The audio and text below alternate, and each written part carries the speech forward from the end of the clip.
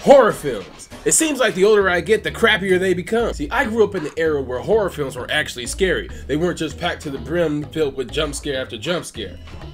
Well, except for the movie Get Out, that movie was messed up. But the old movies I used to watch when I was a kid, and yes, as a kid, my parents didn't give a shit about what I watched. I guess they thought that if I watched scary movies, it'll make me act right. Boy, were they wrong!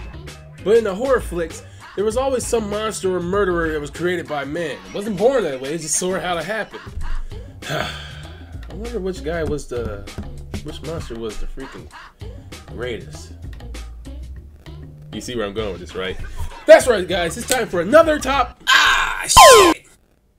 Guys, he's doing another one of those top 5 lists again. Oh, really? About what? Oh, is it top 5 places where to pee? Because I can help him with that. There's a tree out in front, there's a tree in the backyard, there's a tree 3 blocks over. No, you idiot! It's about... Is it top 5 things to knock over? Because that could be really interesting. No, if you guys would just listen. Oh, I know. Is it top 5 places to hide in your cage? Because I can tell him a whole bunch of stuff about that. That's all I ever do. Who the hell are you? I know you can hear me. Yeah, we can hear you, but can you hear me? Yeah, I can. Good. Now when the f is my show coming out? This is top 5 monsters created by men.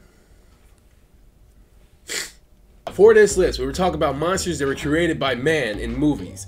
Now, we're not going to talk about Frankenstein because he is the epitome. He will probably win this top 5 because he is the main monster movie created monster. I don't fucking know. He was just created by men. All right, so I'm excluding him. Let's get into it. Also, I'm going to be covering a lot of origin stories in this top 5. So, spoiler alert. Number 5, Ghostface from Scream. The main antagonist of the Scream movie franchise. These guys were really nuts. And we're going to talk about the main villain in the first movie, because the rest of the movies were just stupid. In the first and all the Scream movies, the main bad guy is this guy called Ghostface. Pretty much he just has a face, his cloak, and just, his face just looks really creepy. Kind of looks like that one painting, you know, with the guy going... fucking... The whole Scream movie franchise is set up like a big detective movie.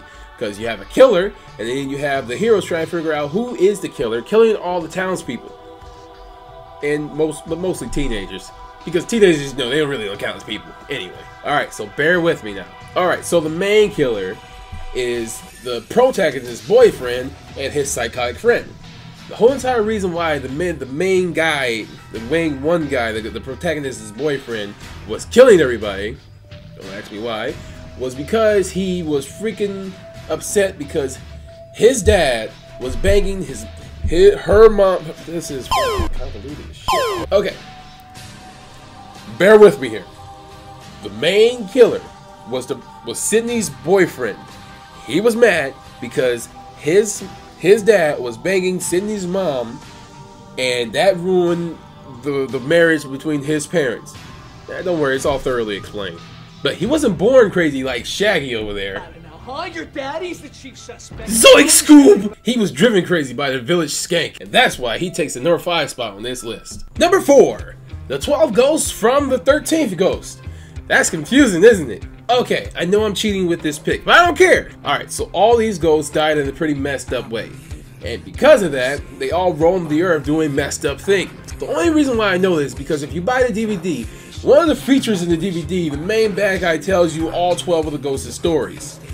And dude, some of them are messed up. So messed up. So when the main guy catches all these ghosts like ghost Pokemon, somehow they get loose in the house and just try to mess up the heroes, including Rod Digger. So I guess if you catch a ghost, the best thing to do is run like hell.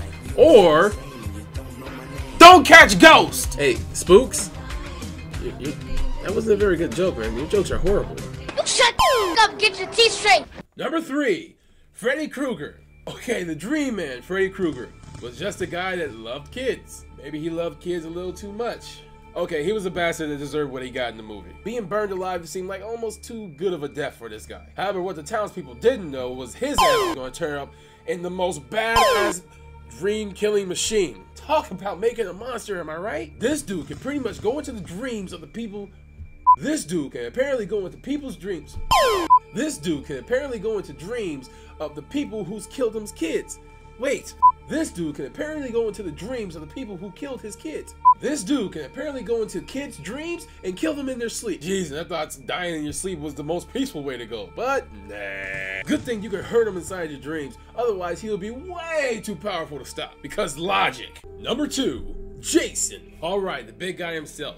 The main killer in the Friday the 13th franchise after part 1, because part 1 was his mom. So he pretty much just kills anybody that comes up to Camp Crystal Lake, which is surprising that anybody would want to go up there after so many people have died. Seriously? I mean, like, really? Who says, hey, remember that camp where a whole bunch of those kids died terribly? Let's send more kids up there to their deaths. It certainly won't happen again. Dumbasses. Turns out his dead mother is the one telling him to kill all these kids because they deserve to die. And he's all like, okay, mommy, I'll go up there and kill all those horny bitches. A real monster, if I could do say so myself. Number 1, the Candyman. I'm gonna need you to buckle up for a trip to That's Pretty Fucked Up Town.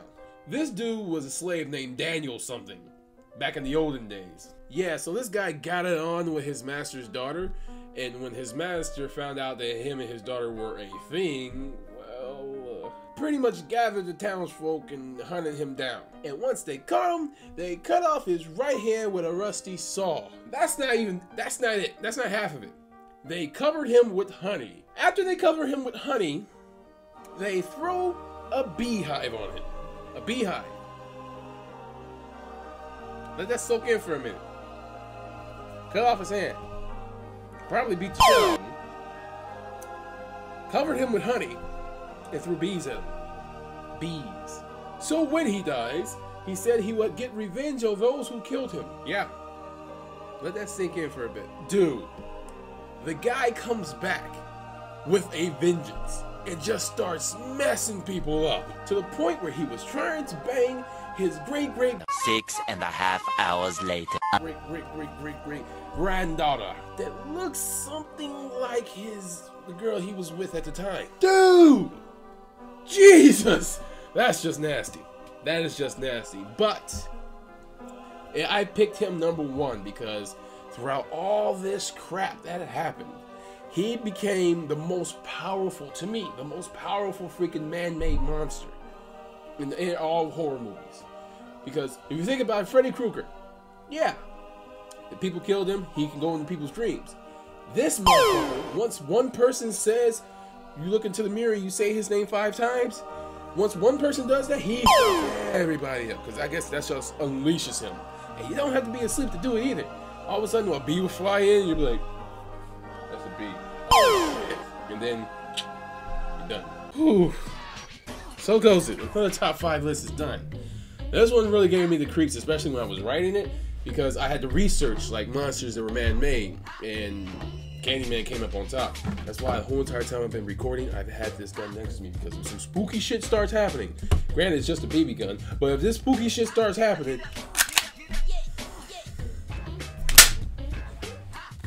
it's not loaded, but still, you know what I'm saying.